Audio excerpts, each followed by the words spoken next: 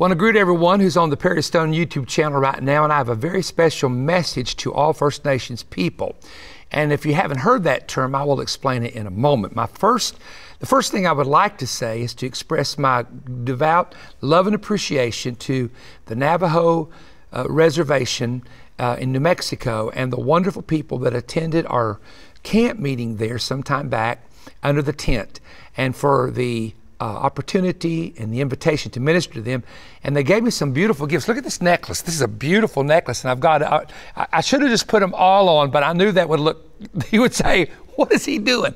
So thank you so much. Some of the most talented and gifted people when it came to arts and crafts that I have ever met in 46 years of ministry. Well, let me get to this subject matter that I'd like to share with you, and I do hope that if you are part of the First Nations community, a tribal community, that you will share this with others. Long before Christopher Columbus has allegedly discovered the United States, and Amerigo Vespucci named the nation after himself, actually, or they named it after him, I should say. But long before that, there were people and there were tribes that lived here in what we call the continent of the United States of America, what would later be called the United States of America. And if I start naming groups, and I should leave one out, I do not do that on purpose, but on the east coast of the United States was, of course, the Cherokee Nation that consisted of 5 different states. They lived in 5 different states, a nation within a nation. And then when you begin to go, there were groups, the Seminoles in Florida, and there was groups in Mississippi, Oklahoma. You have the Navajo Nation, you have the Apache, you have the Creek, the Crow, and again, these are just a few of many tribal groups that are First Nations groups that are recognized and registered federally through the United States of America. And most of them, of course, or many of them, I should say, live on reservations. Some have their own cities and towns and communities now, gratefully and thankfully, and are able to thrive and survive and work jobs and educate their children. However, I want to share something with you that the Holy Spirit gave me while I was preaching in Shiprock, New Mexico. And this will be brief. You actually have to go into a detailed study to arrive at the conclusion that I arrived at. But let me see if I can abbreviate this for you, because I know that YouTube, you like to get through those messages as fast as possible. Not far from where I live, I haven't actually measured it, 15, 18 miles away or so, is Red Clay here in Tennessee. Bradley County is the county that I live in, and Red Clay was the last council ground for the Cherokee Indian before they went on the Trail of Tears, the horrible Trail of Tears that ended in Oklahoma. The Red Clay has a flame of fire that's in a beautiful stone encased area with glass that is fed by natural gas, that is called the eternal flame, that reminds people who walk on the property of the tragedy of the Cherokee, to always remind them of what the Cherokee Nation had to go through. Now, it was just not the Cherokee. There were practically every other group at some point had their land and property that they had owned and controlled and hunted and farmed on for literally centuries seized from them. In some instances, that property was purchased. Sometimes it was illegally taken. And there's a very actually horrible history of men who came from Europe, originating from Europe, including some of the Spaniards, of their terrible, horrible mistreatment of all of the First Nations groups. Wherever they went, there was a lot of mistreatment, there was rape, there was murder, and it's just a horrible history. But in the process of time, many of the people that are of the First Nations group were taken by, sometimes back in the actually it started in our area in the 1800s, and they were put on what is called reservations. Now, the reservations were often pieces of property that in some instances were not pleasant places at all. It was just, in some cases, it was land that, quote unquote, that the white men from Europe did not even really want. And I don't want to get into the controversy of that. So when I was ministering several years ago, I wrote a book, and it's not been published, so please don't ask for the book. It's not been published, called Guardians of the Sacred Fire. And it's a Cherokee story of taking the fire from the area of Murphy, North Carolina, all the way on the Trail of Tears in a pot and keeping it burning, Guardians of the Fire. And I started doing some research, and I discovered that in some of the greatest revivals, especially in American history, that the person heading them up had a background of being part of one of the First Nations tribes. Let me give you an example. The Great Healing Revival was headed up by a man named Oral Roberts, whose mother was a full-blooded Cherokee. And then you can go to a list of men, and you can search this yourself. I have somewhere in the book, when I put it out, and again, it's not been put out, I've listed about 15 individuals who came through the Great Healing Revival of 1948 to 1955, and also are ministers today who have either a direct lineage to the First Nations tribal groups, whether they be Cherokee or Navajo, Creek or Crow, or some of the other wonderful groups that are there. And I find out that the Healing Revival and some of the greatest revivals in America were actually originated and started by, guess what, people with a tribal background of the First Nations people. And I'm going to abbreviate this, and I wish I had time to just go into the minute details, but when I was preaching on the Navajo reservation, I shared with them something that I felt like the Lord gave me. I said, land is not really your inheritance. Land is your blessing. You know, in Israel, for example, the land is promised as a blessing and an inheritance to the seed of Abraham through Isaac. And that's why there's this battle going on today over the land. But in the case of the First Nations people, although much of their land was seized or taken or bought out from under them, here's something that's very important for them to hear. I believe, based on the historical study that I have done, that you have a far greater inheritance than land or desert or rocks or property, even though you're very connected to nature, and I understand that. Your land and your inheritance actually is a dynamic spiritual inheritance given by God Himself. Many of the people I know that are of the Cherokee background are used greatly in dreams and visions. Many of the people of the First Nations group, once they become converted to the Lord and filled with the Holy Spirit, are given tremendous gifts of the Spirit. 1 Corinthians chapter 12, 7 through 10 lists 9. And they begin to operate in these spiritual gifts. See, God knew that you're a visionary. He knew that your spirit was sensitive to the spirit world. So once you come to the relationship of a covenant through the Lord Jesus Christ, God opens up those gifts and places them in your spirit.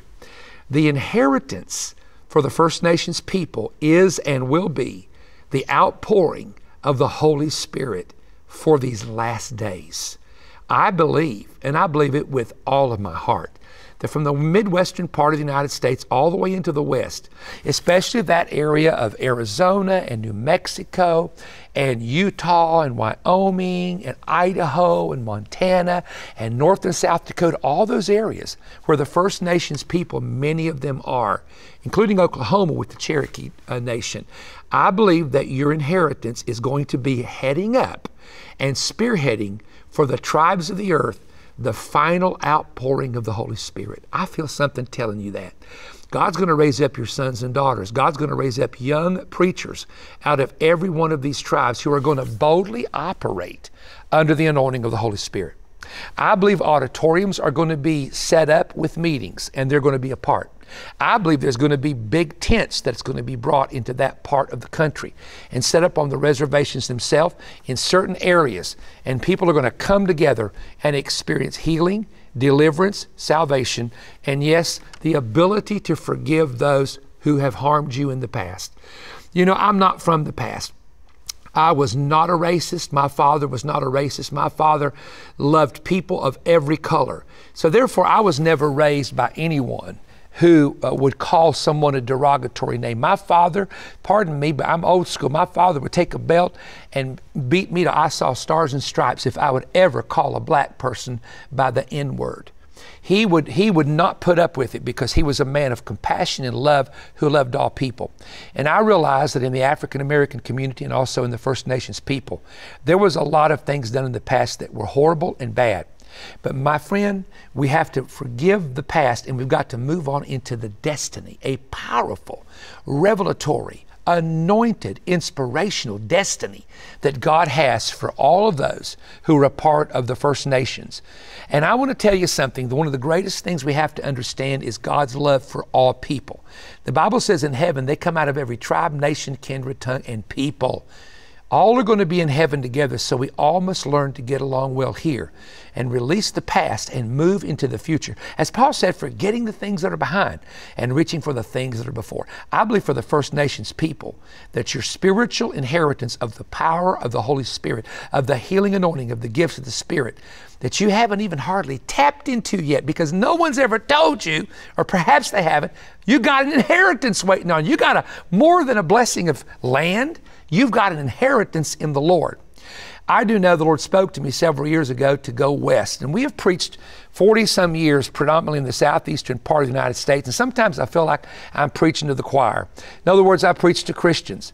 But when you go out west and you see the hunger and the desire and how they love the Word of God, we believe, and I believe that the time will come that a lot of my ministry will be in the Midwest and the western part of the United States, especially to the First Nations people. And of course, it's going to take a lot of income for us to do what we want to do and set up meetings, but the Lord has always provided for us. I don't worry about that. I just want to be in the will of the Lord. So I want to encourage all of you that you have something coming in the days ahead. God has promised to pour out His Spirit on sons and daughters, servants and handmaids. And you will be, without a doubt in my mind, a part of what God has.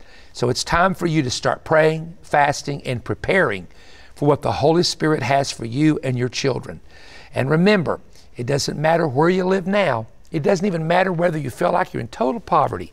When you're a believer and Jesus comes, you're going to be walking on streets of gold, coming through a gate of pearl, and you'll have a mansion that was built by God Himself. We have a lot to look forward to. But until then, we're going to do the will of God and see people delivered through the power of the Holy Spirit. I hope this has encouraged you. I really do. And I want to say to the Navajo people, so many of you that we met, you are some of the most generous people that I've ever met in my life. And I love you, and I can't wait till we go west and I can bring my precious wife who has Cherokee blood in her. Her grandmother was full-blooded Cherokee, and let her be a part of her tribe coming together with your tribe in Jesus' name. God bless all of you, I pray. Keep watching our program, and please share this with other First Nations people. Would you do that for me? Share it on the internet and pass it on and so on. And God bless you. And watch this, because we always have something special to offer you to help us to continue to do what we're doing. Thank you. Our new offer is one of the most important prophetic teachings in the history of Manifest. Hebrew expert Bill Cloud and I teamed up on this 10-hour teaching to unlock the mysteries concealed in Israel's 7 festivals. This album has 11 DVDs that are 21 30-minute lessons. They include illustrated messages and charts and pictures to enhance the details of the research. On the first DVD, I explain God's 7 appointed festivals along with God's prophetic calendar. Bill Cloud then shows you a complete Passover Seder and explains the mystery of unleavened bread, unlocking its prophetic purpose, including the revelation of the Messiah. I then follow up, taking you on a journey to illustrate the prophetic layers found in the Festival of First Fruits. Bill presents the 4th festival, dealing with the powerful significance of Pentecost and its impact upon us today. On DVD number 6, I will explain the 3 fall festivals and how they are yet to be fulfilled, showing how trumpets and the different shofar sounds on that day encrypt the mystery of Christ's return for His bride and the resurrection of the dead in Christ. Then I explain the biblical and ancient temple rituals of the 6th festival, Yom Kippur, and how they detail the great tribulation judgments yet to come.